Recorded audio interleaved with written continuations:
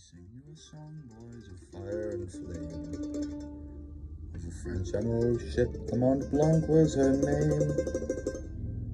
How the brave Nova Scotia was never the same.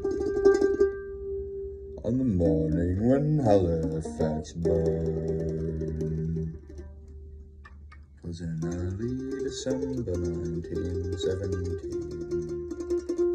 She was packed to the gills with great AT&T.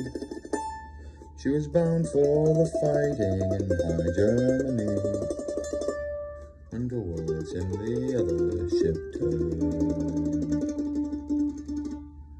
The Norwegian ship I Molson fault in her gears. She'd struck Mont Blanc side like the mightiest of spears, and the bends all ignited, the captain's worst fears, as the fire consumed bow to stern. The people gazed on from their safe distant rooms, watched the soot and the smoke fill the sky with their plumes, though within the ship's cargo would spell all their dooms. How are they to know to be concerned?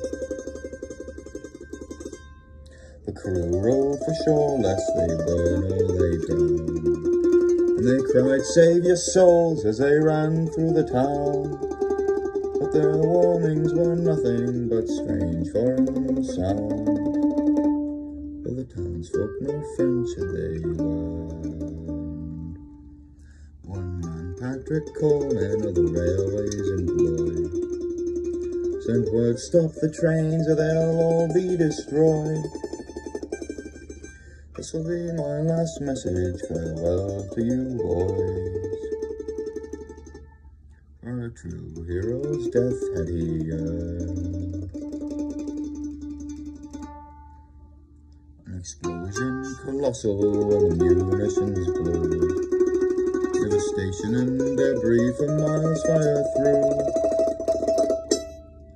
The Mont Blanc was gone and the town with it too, and the waters raged up in return. There were heroes and angels all fated to die. Over 2,000 souls laid to rest by and by. We will always remember and lift a glass high